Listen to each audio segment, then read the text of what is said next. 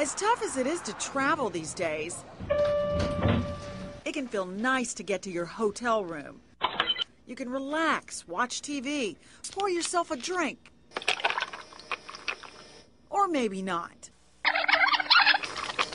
In hotel after hotel after hotel, I-Team Hidden Cameras expose a dirty little secret. So it could be 6 years that this cup has never touched really hot water.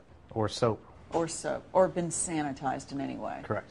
Randy Searles is talking about how the guest glasses and coffee cups were cleaned at this 6-year-old Embassy Suites hotel in Alpharetta, a hotel where he used to work as a manager before he was fired for an unrelated issue.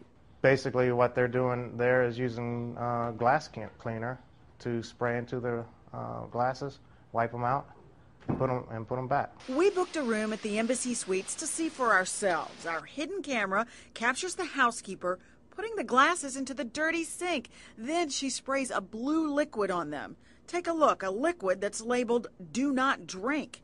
Then she rinses them off and dries them. They never leave the room. Well, this is not an acceptable practice. We wondered if the Embassy Suites was the only hotel not washing their guest room glasses the right way. So we checked in for 2 nights at this downtown Holiday Inn. Thank you. The room located 4th floor. And at the Sheraton Galleria Suites in Cobb County. We were clear that one person would stay one night, but another person would take the room the second night. Once inside, we filled our drinking glasses with soda and we marked them with lipstick.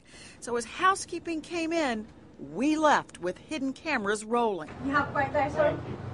At the Holiday Inn downtown, it happened again. Watch the housekeeper clean our dirty glasses. She turns on the water, simply rinses them out, then sets them back out to be used again. Personally, if I were a person who had just stayed at this place, I would be questioning whether or not my health was being put at risk while I was there. And Roy Costa knows about health risks. That's outrageous. He's a public health expert who consults for companies and government agencies on disease control.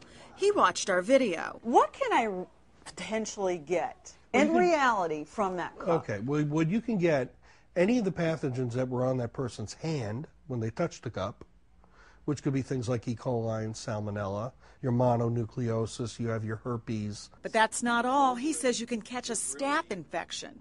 What else is on there? The flesh-eating bacteria.